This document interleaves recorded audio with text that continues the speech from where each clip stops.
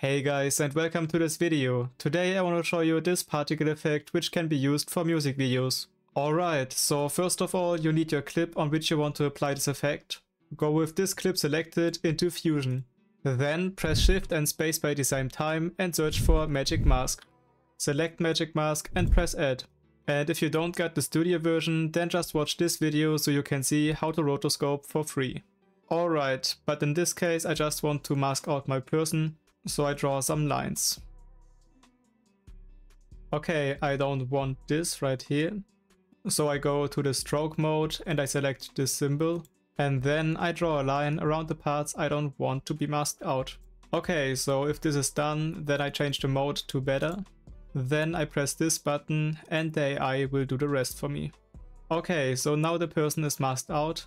And I press Shift and the left mouse button at the same time on my magic mask and I drag it up right here.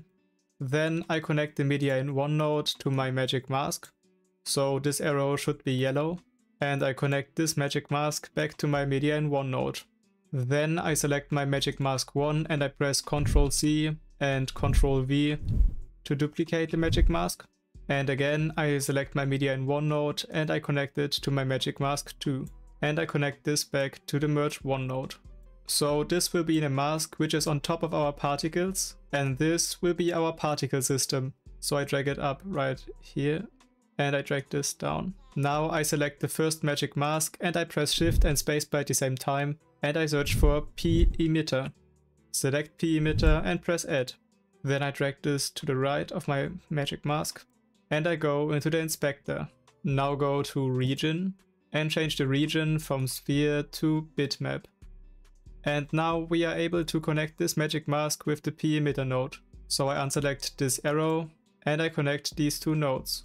So for understanding, this P emitter node will create the particles for us. Alright, now I go back into the inspector. I go to Controls and in here you can change the number of particles. So right now we've got 10 and I increase this number to 500 particles. Another interesting number is the lifespan of your particles. So if you increase this number, then the particles will stay longer. And if you decrease this number, then they will respawn faster. So I decrease the lifespan usually to about 20. And I change the color to Use Color from Region. Then I go to Velocity. So in here you can change how fast the particles will move into one direction. So right now they are not moving into one certain direction, but I usually increase this to 0.07. After that I go to Style and I change the style from point to blob. So this is just a much more prettier shape for the particles. And the last important thing are the size controls. So in here you can change the size of your particles. And you can change the size variance, so some particles are very big, whereas others are very small. And right now they all got the same size. Alright, so I slightly increase this number. And I select this dot and I drag it down right here. So new spawned particles are bigger than the old ones. Alright, that's it for this node. And now again I press Shift and Spacebar at the same time. And I search for P Turbulence. Select it and press Add. So I think this node is for the movement of the particles. I increase the X strength and the Y strength to 0.3. And I increase the density to around 70. Then again I press Shift and Spacebar at the same time and I search for P Render. Select P Render and press Add. With this node selected you only have to change the output mode from 3D to 2D. And then I connect this P Render node back to my Merge 1 node. Okay, this has taken some time, but now you can see this particle effect is working on our person. Okay, and now I want to add a little bit of motion into the particle system. So I select my P Turbulence node, I press Shift and Spacebar at the same time, and I search for P Directional. I select P Directional Force and I press Add.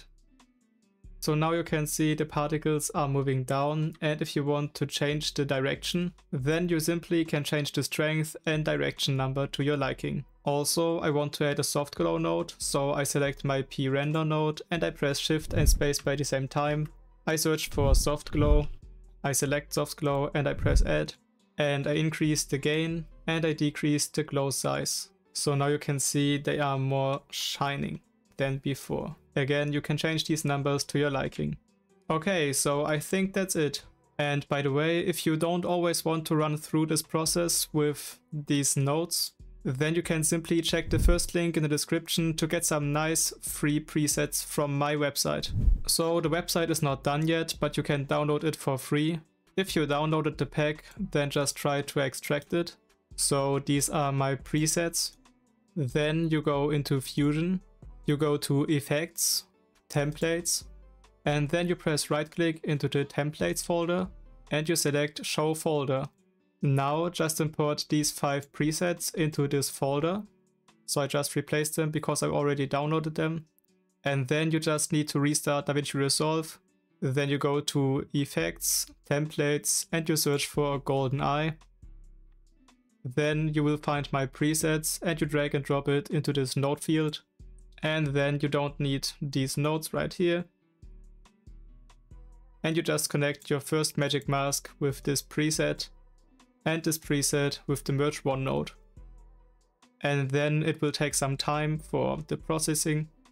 And now you can see it's done. Alright, I hope this preset and this video helped you. If so, then leave a like or sub to my channel. Check the first link in the description to get some nice presets. And thanks for your attention, stay creative and bye.